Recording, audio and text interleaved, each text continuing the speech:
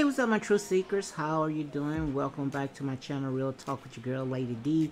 As you can see, I went ahead and made a video. I wanted to go ahead and do a live, which the live is much easier, but as you can see right here, I'm more of a visual person because no more of these hocus pocus lies. The truth is out, as plain as day. And the ones that follow me, they know that I am very passionate, when it comes to my work, even though it's not easy, being that when it comes to our histories, pretty much have been erased. All we have now is traces of historical events and our DNA. So guys, make sure you go ahead and hit like, comment, and share these videos for more unapologetic content.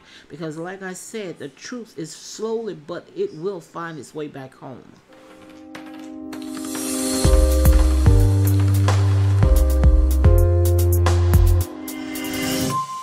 There's a lot of questions out there, especially when it comes to this Bible, as they say, it is the word of God, or is it stories just to go off ahead and just justify, slavery, which, we already know that they did a lot of stuff, how they came in as missionaries, came in like they came to Africa as peace, knowing that it was no peace nowhere in them. These people came in, and before you know it, they went ahead and colonized just about the entire continent of Africa.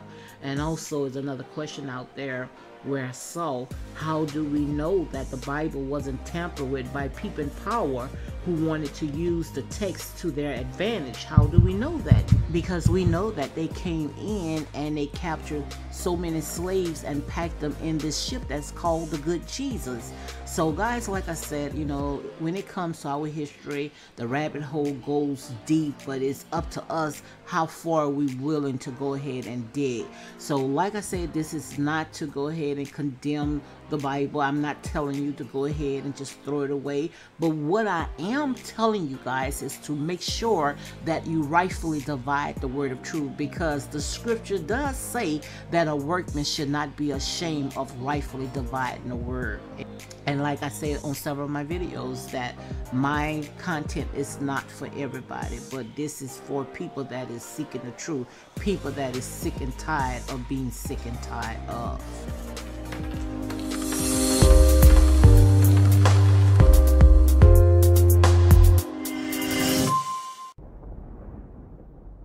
And this generation right here, they are seeking for the truth, no more, like I said, no more of these hocus pocus, because this right here is the age of technology.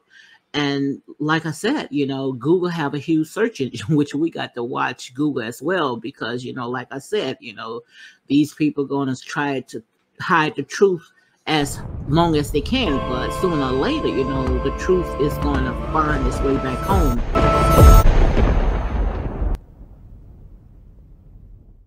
Then are ye my disciples indeed, and ye shall know the truth, and the truth shall make you free.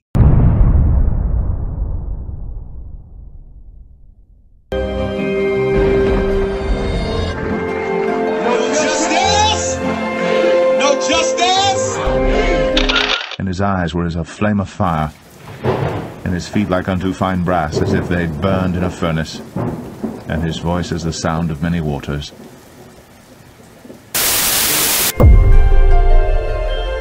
But this generation right here, they're not going to just take anyone at their word. They're going to, pretty much go and question everything. It's not how it was with us, because we was taught whatever is in the Bible, that's the word of God, and it's settled. But this generation right here, like I said, they are more woke. They're going to research everything, because there's a lot of stuff that does not add up with scientific facts.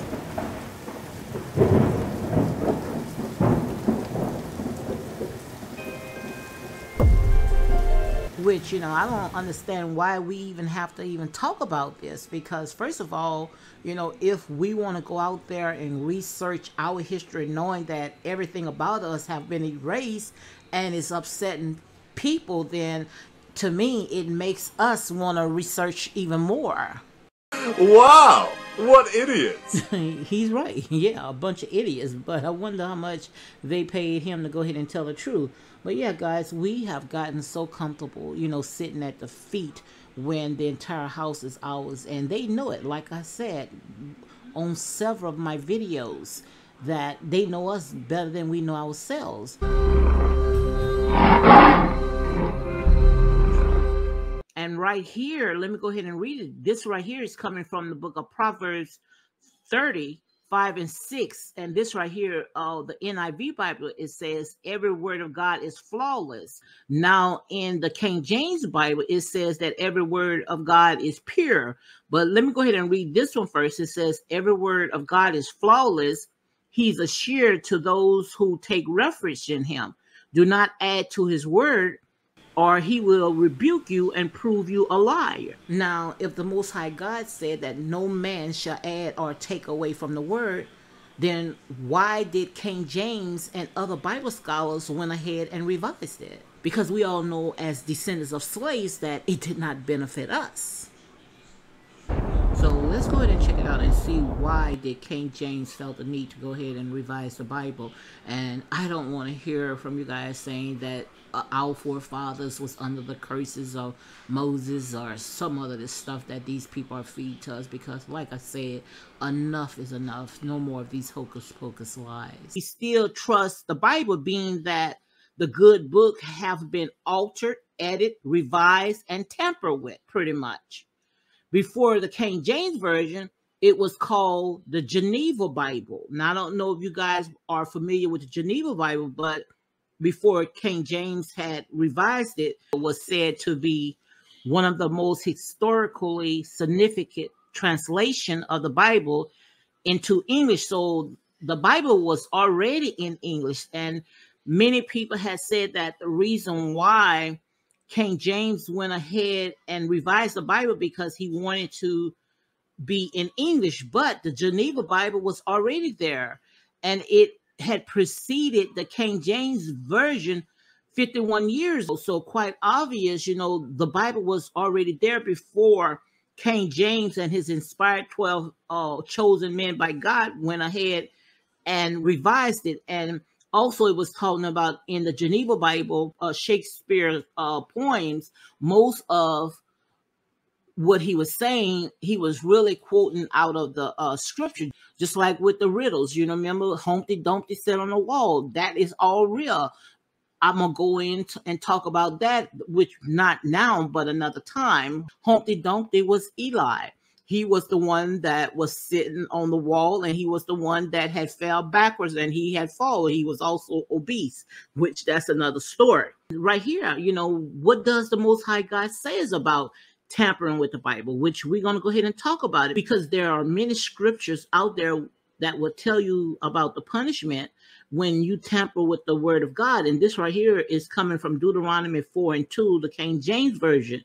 It says, you shall not add unto the word which I command you, neither shall you diminish or from it, that you may keep the commandments of the Lord your God, which I command you.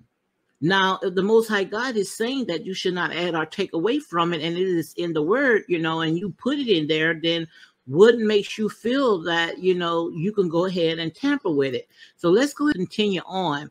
Add thy not unto his word, lest he reprove thee and thy be found a liar. Why was the Bible revised? Right here it says, every word of God is pure. He's assured unto them that put their trust in him. Add thy not unto his word, lest he reprove thee and thy shall be found a liar.